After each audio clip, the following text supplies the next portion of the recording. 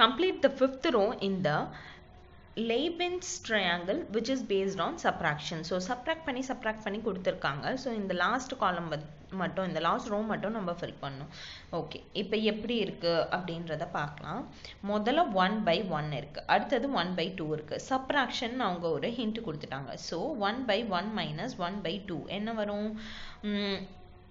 cross multiply பண்ணுங்க. 1 into 2 minus 1 into 1 divided by 1 into 2. அப்ப என்ன வரும்? 2 minus 1/2 is equals to 1/2. 1/2 வருதா? So 2 1/2 போட்டாங்க. அடுத்தது 1/2 minus 1/3. இதையும் cross multiply பண்ணுங்க. 3 ones are 3 minus 2 into 1s are 2 divided by 2 3s are 6. அப்ப என்ன ஆன்சர் வருது? 1/6. So இங்க 1/6 போட்டாங்க. அடுத்தது 1/4. So அடுத்தது 1/3 minus 1/4. cross multiply பண்ணுங்க. 4 ones are 4 minus 3 ones are 3 by 3 4s are 12.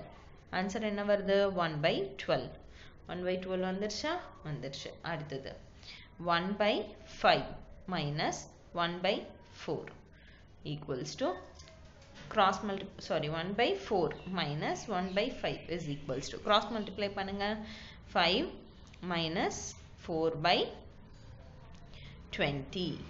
Answer என்ன வருது? 1/20. அப்போ இங்க வந்து 1/20, இங்கேயும் 1/20. ஆனாலும் நடுவுல ஒரு பாக்ஸ் எம்டியா இருக்கு. அப்ப அதுக்கு என்ன பண்ணணும்? 1/5 minus 1/6 என்ன வரும்? 6 minus 5/30 equals to 1/30. அப்ப இந்த கேப்ல என்ன வரும்?